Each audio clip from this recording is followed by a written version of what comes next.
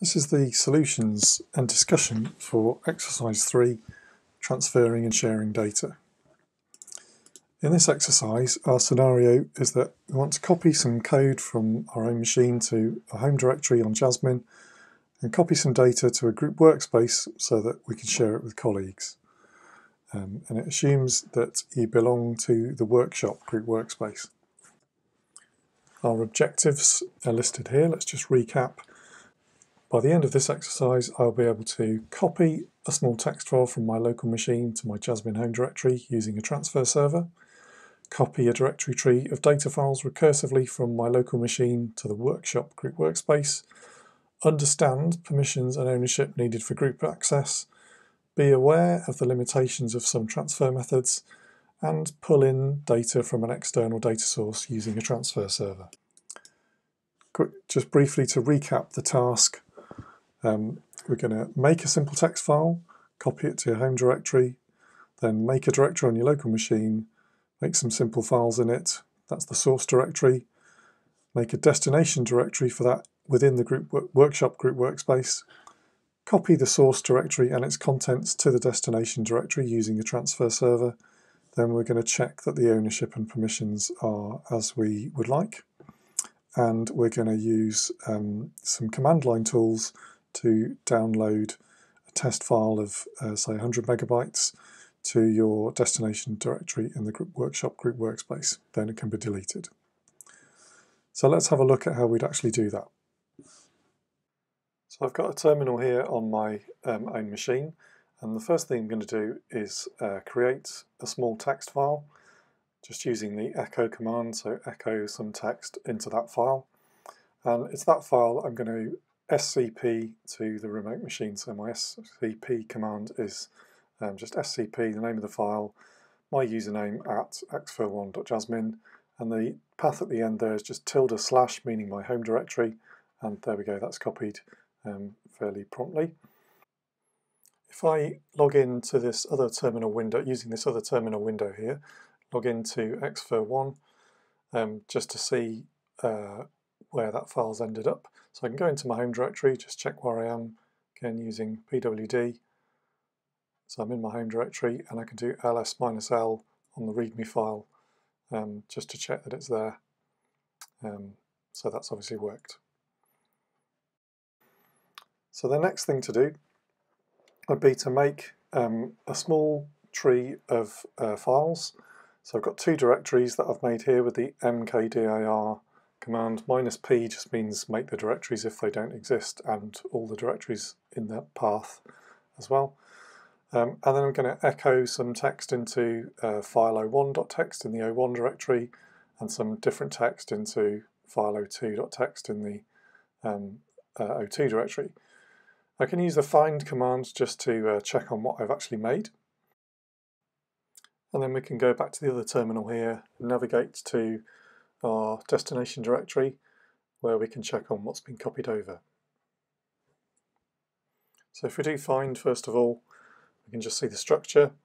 But if I do ls-l capital R for recursive, that shows me the files that have been copied over and their permissions. They're probably correct, they may well be, but let's lock them down for now, let's restrict them, and then we'll gradually open them up to the people we want to share our data with. So if we look at the output of ls-lr again, we can see that the effect of that command has been to remove the group and world permissions from those files and directories. If we look at the O1 directory, for example, we've got d_rwx. rwx refers to the user, and then there's 6 dashes after that, 3 for each of group and world, and those are currently unset, so they don't have permission to read those files.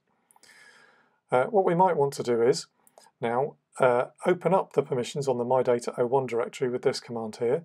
So we're doing change mod -r recursive g plus rx. So we're giving group read permission to the files and directories, as we can see here. And if we do ls-lr again, we can see the effect is to add the read permission to the group set of permissions for the O1 directory, but also the file o1.txt, which is in that directory.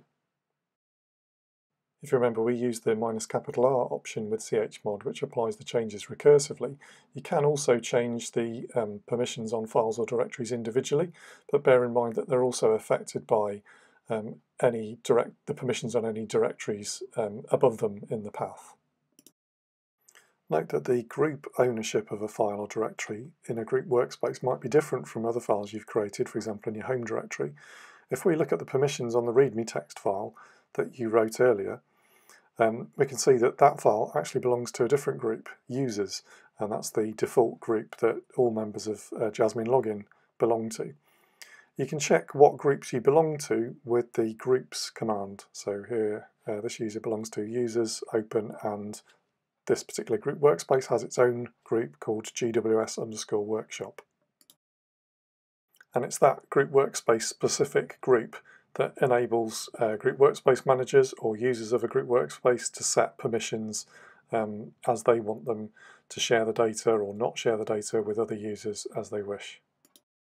If you do have some files or directories that belong to the wrong group, you can change which group they belong to using the chgrp command like this recursively if you want, and that will enable you to share them with the right group. You do need to have permission to modify the files to be able to make that change though. So if we check back against our task outline here, we can see that we've completed items 1 to 6, where we've been using a transfer server to do some basic copy operations and looking at how to make the permissions do what we want. So we can now look at how to download a test file from an external source. In this case, we've got a 100 megabyte file on a test server. Speedtest.tele2.net is a site that hosts a bunch of files of different sizes for the purposes of performance testing. So we can use the tool wget, which is available on the transfer servers.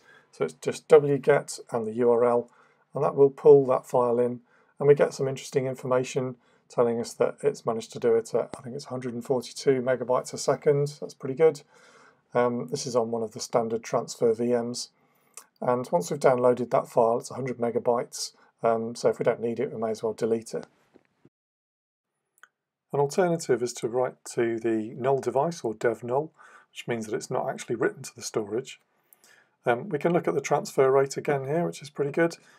All sorts of factors can contribute to slow transfer performance, but writing to dev null can be useful to try and eliminate this particular storage or this particular machine as the bottleneck.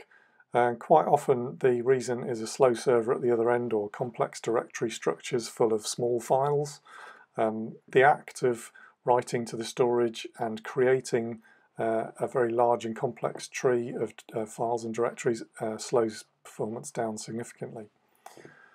For more discussion of transfer performance and advanced data transfer, we've got another exercise in the workshop.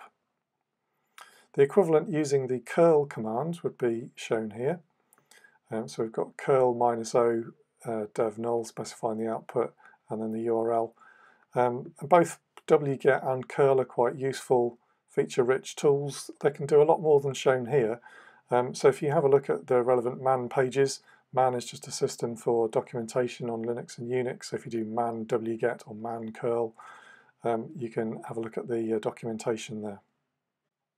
So just reviewing where we are again, we've looked at how to copy small files, such as source code or scripts to your home directory, how to copy data to a group workspace, how to check permissions on the data to make sure it's visible by collaborators, and how to download some data from an external data source, using methods which are suitable for small data sets where speed is not so critical.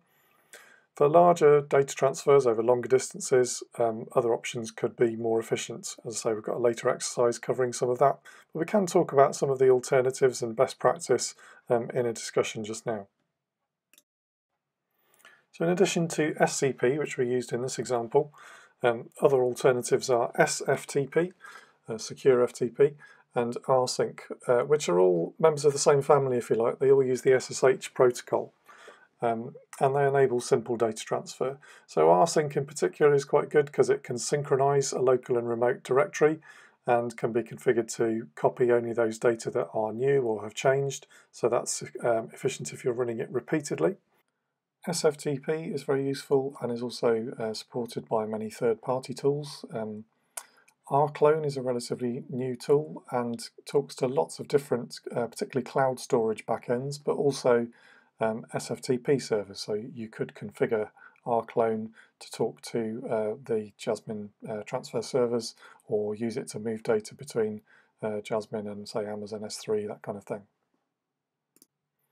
So some of those third-party tools, as I say, provide graphical interfaces for doing transfers. So, for example, FileZilla and CyberDuck are two of these.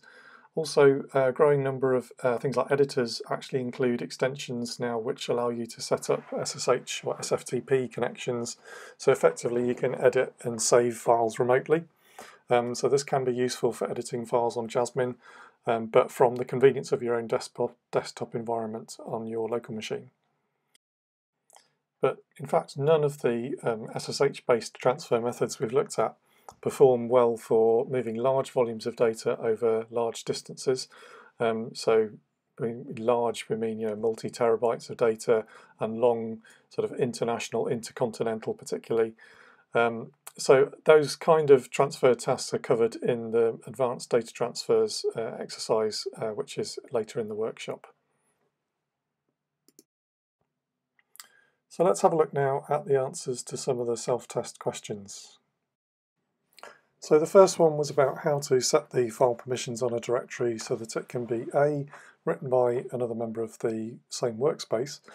So the answer to that is, as well as checking the existing permissions and making sure that it belongs to the right group, you could then do chmod g plus rw, because that's adding the r and w permissions to a member of the same group to that file name. And B, readable by any user of JASMIN. We can do this with chmod o plus r and the file name, the o being the world permissions, and making it readable, adding the r permission.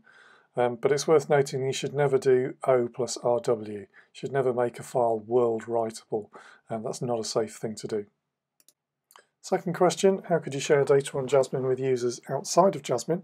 Well, there are two ways you can do this. One is to ask your group workspace manager to request what we call HTTP data sharing for your workspace. It's not enabled by default, but it's something that can be requested, and the JASMIN team would need to set that up. So that would enable external users to be able to access data like you did with the HTTP download, using tools like wget or curl, or through a web browser over HTTP. Another emerging alternative, although it's quite a new thing on JASMIN, is using object storage or high-performance object store. So this is something, again, that you would need to talk to your group workspace manager, and they'd need to talk to the JASMIN team about allocating some object storage, so storing your data on object store instead of POSIX file system, and that allows for much more flexible sharing options. Question 3, why are transfer methods based on SSH not very efficient over long distances? This would have required a little bit of reading around, perhaps in the JASMIN documentation about high-performance data transfers. Essentially, the software stack that these tools are built on has some limitations because of a buffer size that's limited, and that prevents them from making full use of the available bandwidth, even over high bandwidth connections, particularly over long distances where there's a network latency or delay, if you like. There are tools that are able to cope with that environment much better, and those tools are the ones that we recommend. Those recommendations are based on this group called ESNet in the US, who are experts on high-performance data transfer, particularly for research networks. And there's a couple of links there if you're interested. But as I say, the JASMIN data transfer zone is actually built on a blueprint that ESNet recommend as their best practice. So if we check back against the objectives for exercise 3, we can see we've covered most of what we set out to do. The links you can see on the final page here should give you any pointers to any further information you might need.